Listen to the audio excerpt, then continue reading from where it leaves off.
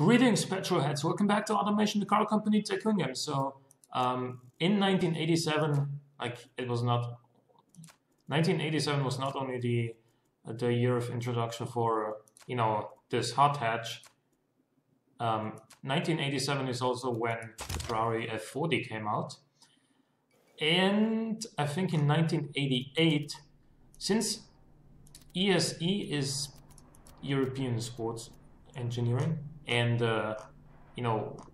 basically we've built a rally car so far, and we've built a road-going rally car of that using the same engine block, and then also we've built a hot hatchback that uses the same layout, the same all-wheel drive system, the same materials, and also the same engine block as that other car. So it's time for us to probably do something different, right? And because we are a sports car manufacturer mainly, I think it is time to build something like a sports saloon, if you will. A sports saloon, maybe also with a coupe version, if you will. Wait, what's the difference between this and... Oh, I see.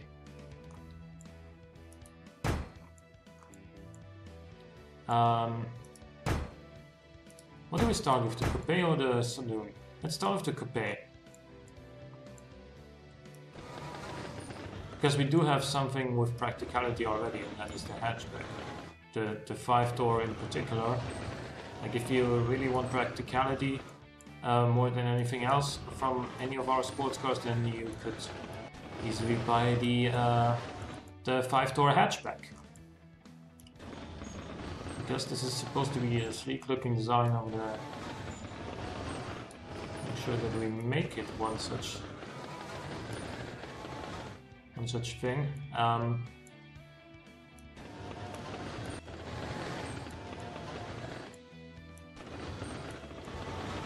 Yes, okay. Good. Now, none of our cars are cheap to begin with, so I don't see a reason why we should go for something a little bit less expensive here. Also, we are gonna go with fiberglass panels again. That could be sort of our trademark for the time being. Really, can you only flare this little part of the wheel arches? That's kind of weird. That looks very weird. And also 2/15 as the maximum tire width in the rear. We might want to go for something else then.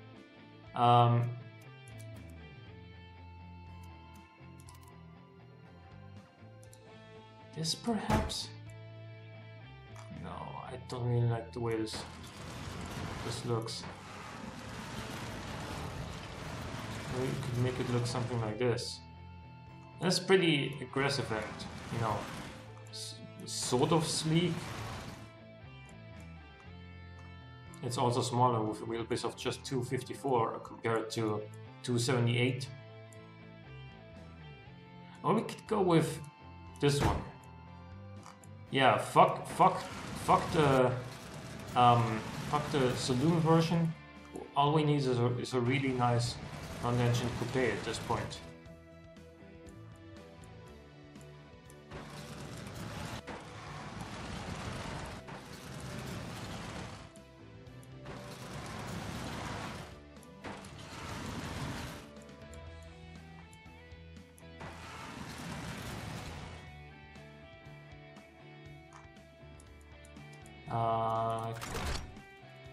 Yeah, we're gonna leave these materials the same.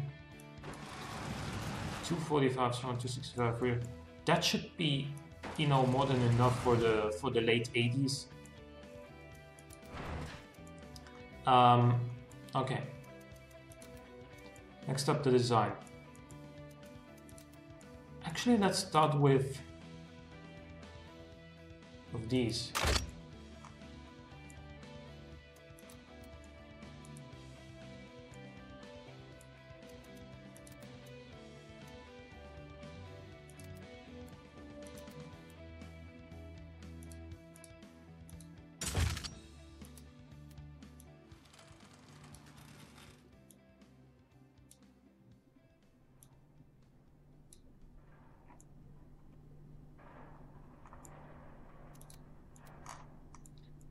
Okay.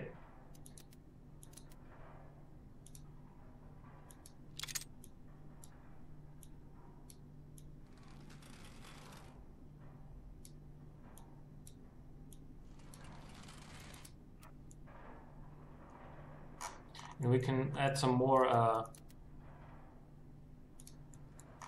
headlight fixtures in between.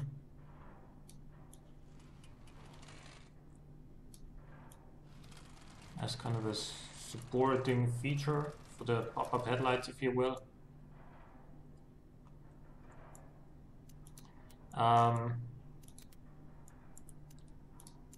Also, do we put the badge here or on the bonnet? Actually, this is not even the bonnet, is it? Yeah, I mean, I think it looks better here. So then,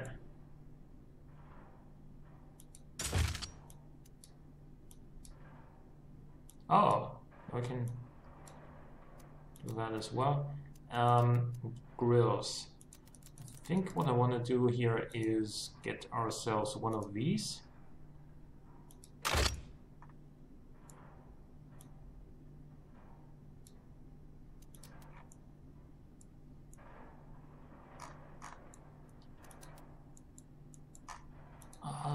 Make this a little bit taller, I guess.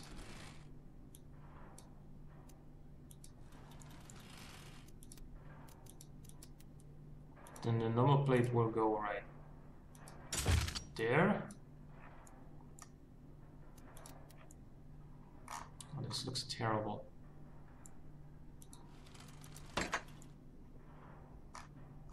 This grill is too big, I think.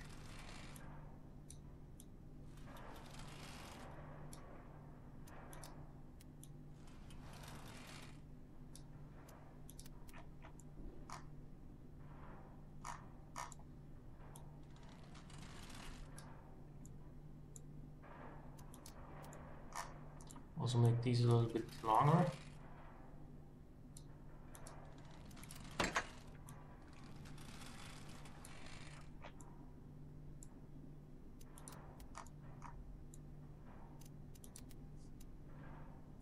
And then we can just go for one of these.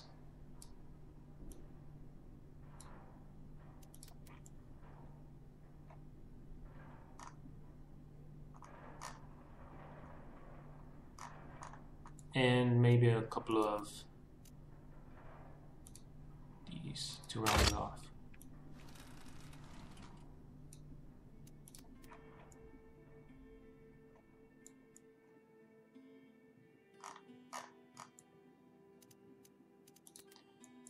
I'm also gonna add one of these bonnet humps to make it look a little bit more sporty, I guess.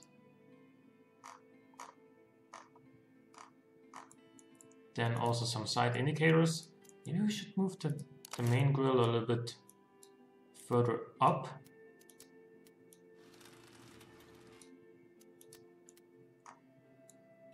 Like right there instead.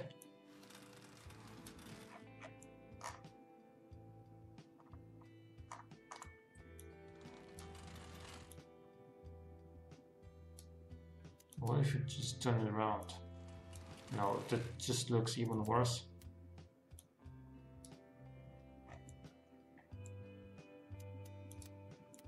I think I'm gonna leave it this way. Not every design can be a winner.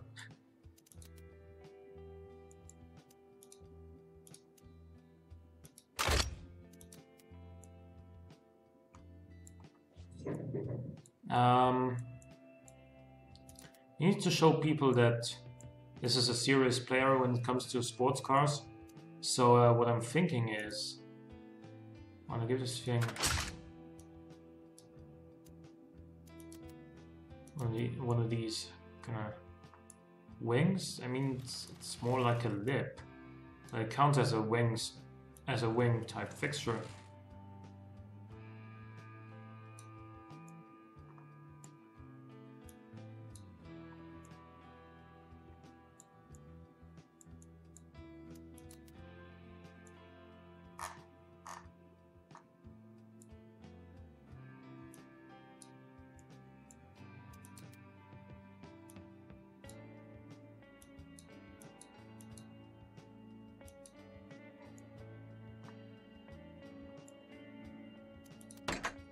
like the way that makes it look.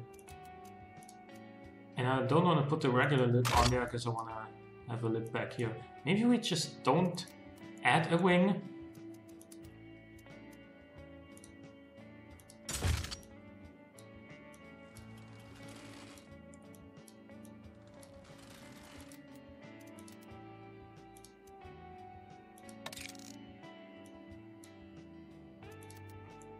Big exhausts, and then I'll put it right here.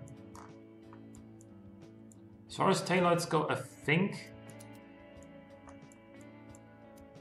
we might try something different this time.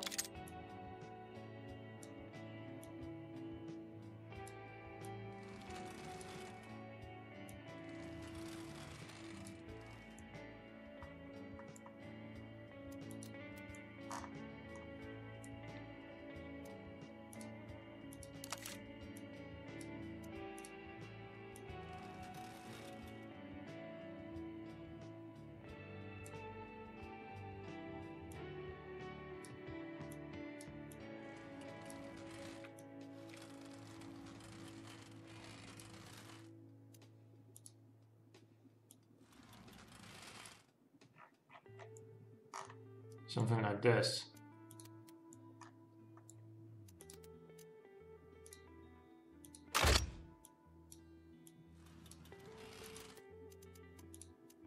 And then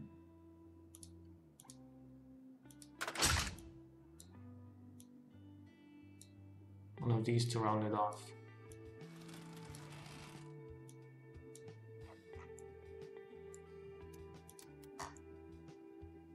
Yeah, okay.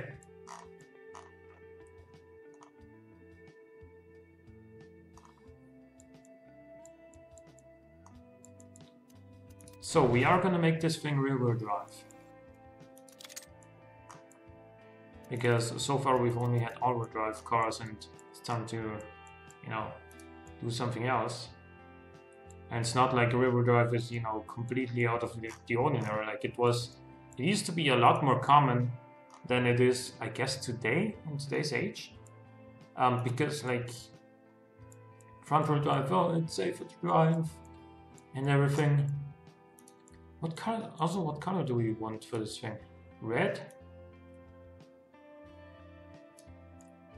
Red like an alpha?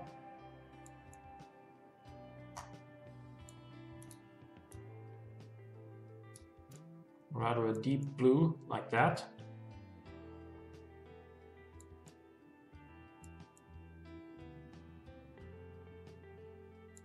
Yeah, let's keep it blue for now. Engine. Because we're currently selling 2 other cars, we are kind of making some money, and we can afford to develop a new engine. I've been thinking about what kind of engine I want in there, and it's gonna be a V8 from aluminum because we're not messing around. And it's going to be a pushrod design for now.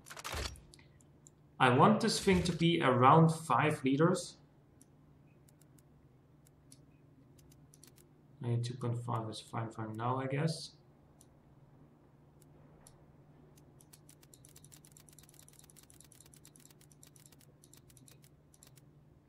Okay, I guess.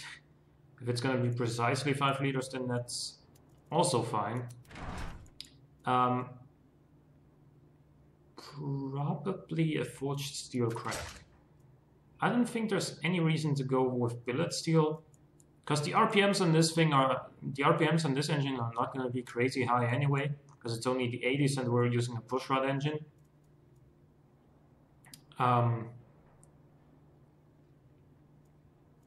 Still wanna make some revs though. Like we still wanna rev this thing to at least, like, at the very least 6,000 RPM, more like 6,200 or so. I don't know how high the compression ratio can be at this point. It's gonna be naturally aspirated. It's gonna have multi-point EFI and a front paternal setup, I guess.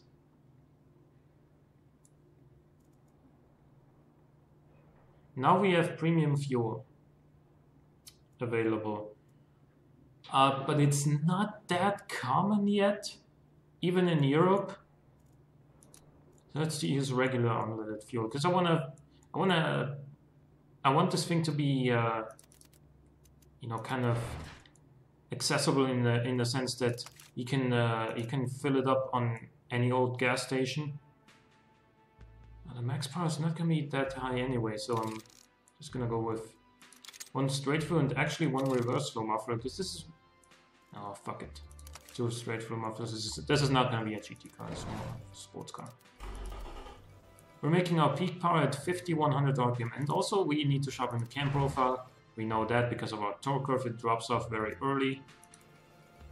Ah, okay. Also, we're knocking. Not necessarily on heaven's door, unfortunately. 266 horsepower. And 400, just slightly over 400 millimeters of torque from a 5-liter push-rod V8 is not really what you'd like to see.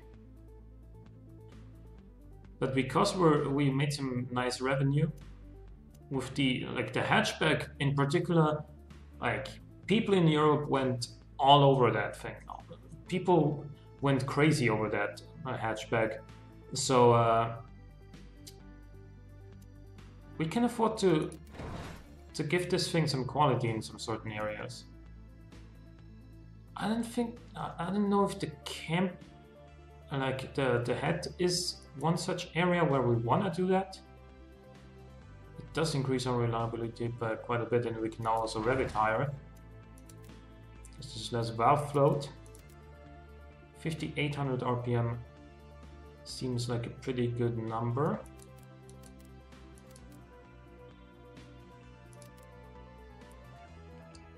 $279 horsepower. I've increased this by 1 more point. Let's do 279 to 81.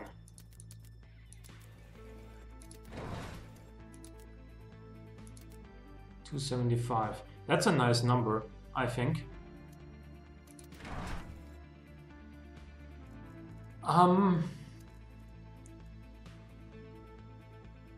275 horsepower.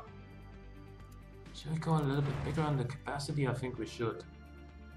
5.2 perhaps.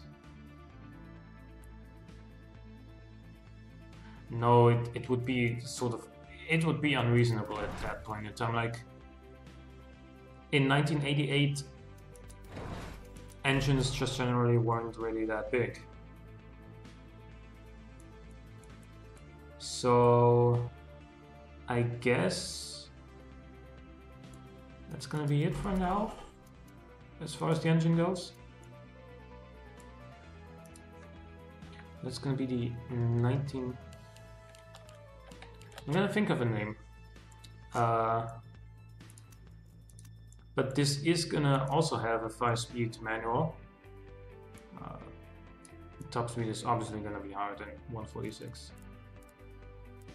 Top speed is probably gonna be around 250 somewhere.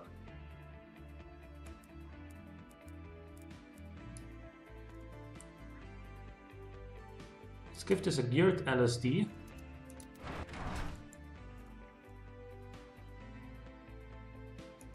And some sports tires as well.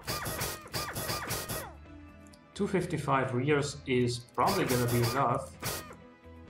The power this thing makes.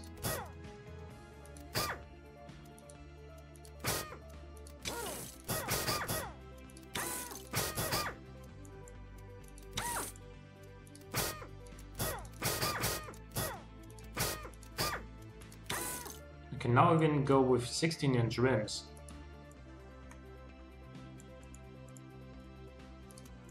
Alloy rims, because we're not messing around. Alloy is lighter than steel. And we're gonna go with 3 piston discs front, 1 piston on the rear. 300mm brakes is gonna be nice. Gonna fit a fully clad on the tray.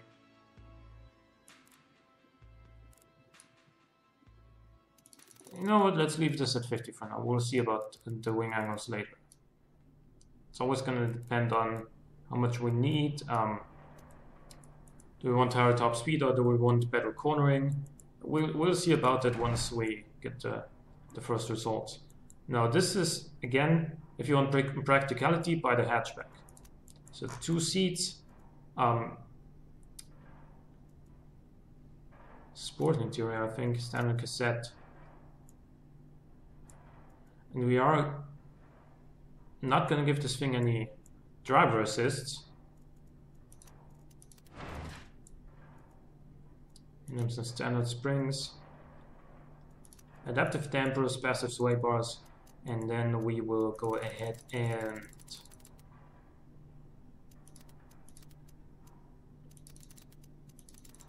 tune this a little bit.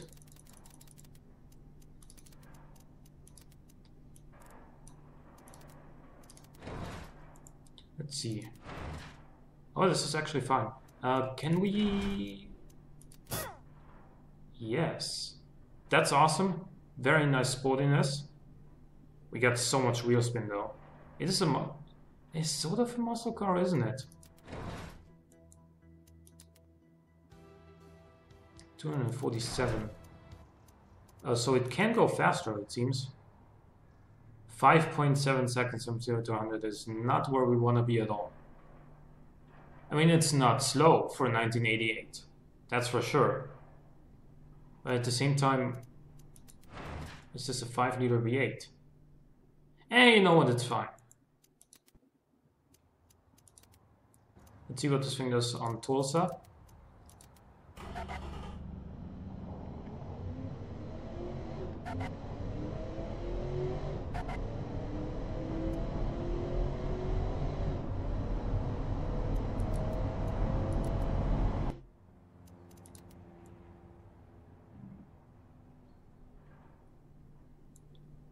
Wasn't there a car named the Conqueror at some point in automotive history? Also, do you spell it with E or with O at the end? I don't know. But then again, this is the 5-liter, and that is going to be 1988 ESE 5-liter. OHV 275 horsepower. Not that we could change the engine head after we, like when we copy this engine to create another trim, but you know. It's with an O, I think. Conqueror. Just like Emperor.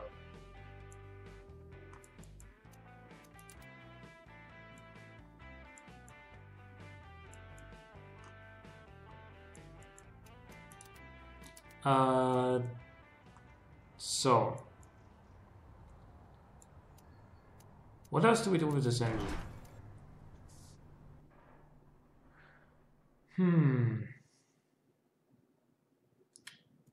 I don't necessarily want to go with a single overhead.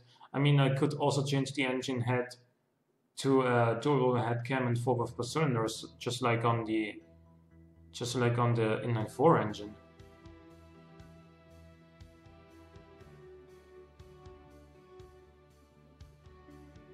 And you know what, I'm actually going to do that, now that I think a little bit more about it. Just because of the fact that, just by selecting a different head and making the exhaust big enough, we gained 65 horsepower. And we can rev this thing a lot higher. Now it's actually the pistons that are restricting our RPM a little bit. It's still fine though. But we did lose quite a lot of reliability.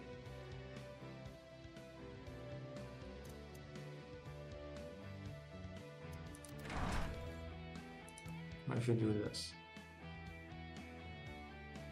We got 350 horsepower right now. I think that might actually be a little bit much. Let's lean this thing out a little bit. Even though it's not strictly necessary to make this run leaner, because like it's never going to be economical, is it? but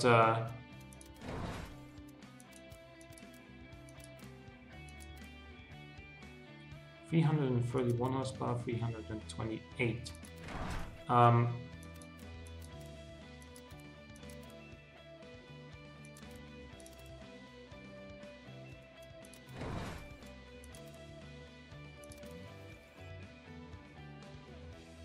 325 is actually a nice number.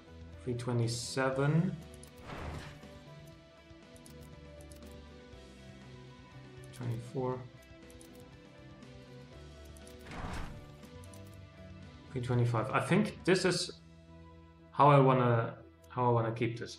So 325 horsepower and 432 newton meters of torque, which is 318.6 pounds-feet.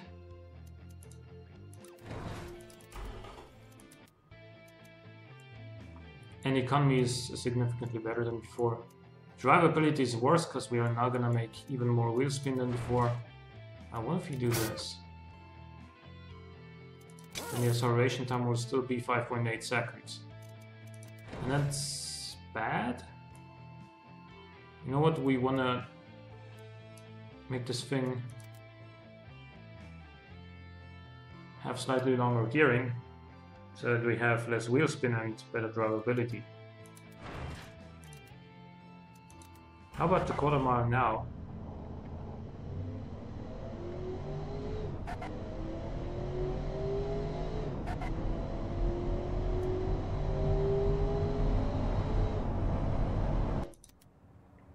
$13.7 rather than, you know, basically 14.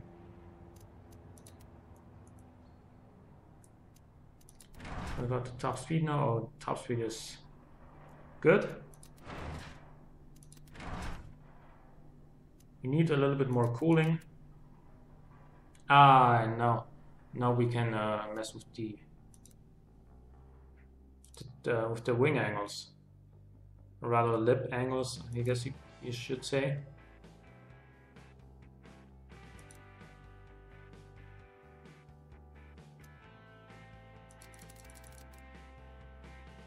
There we go. We got basically, these two arcs are basically identical.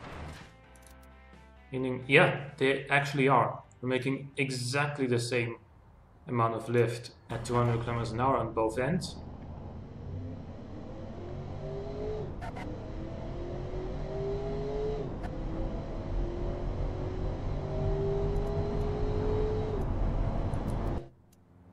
$13.72. And what about the good old airfare track, which probably wasn't a thing yet.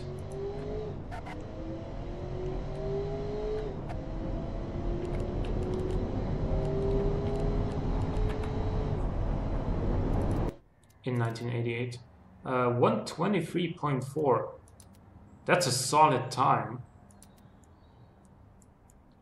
And yeah, drivability, yeah, I mean, it's low because it makes a lot of wheel spin, but it's a 5-liter V8, so that's kind of understandable. And it is light. You know what? Shouldn't we try to get prestige up a little bit by fitting, you know, some better entertainment in this thing? Should also make our weight distribution better. Maybe giving us better acceleration? No, not just yet. With 28.5%. Oh, it was 28.8% before. So that didn't change very much. What if we fit anti-lock brakes? Oh my god. Okay, well that helped a lot. Yeah, I think we should really try and make this thing a little bit more mainstream, a little bit more something that, you know, we should equip this with things that are starting to become common and standard if we want to survive on the market. And power steering is still not really standard on sports cars in this day and age, especially on, you know, sort of exotics like this. It does well in track premium, does well in light sport premium, and in muscle. So that is kind of what we want. Let's see here. We would need more comfort and prestige if we want to do better in the GT class. Also, this thing is gonna be a bit more expensive than that. 33,000 and a little bit is, I think, kind of adequate.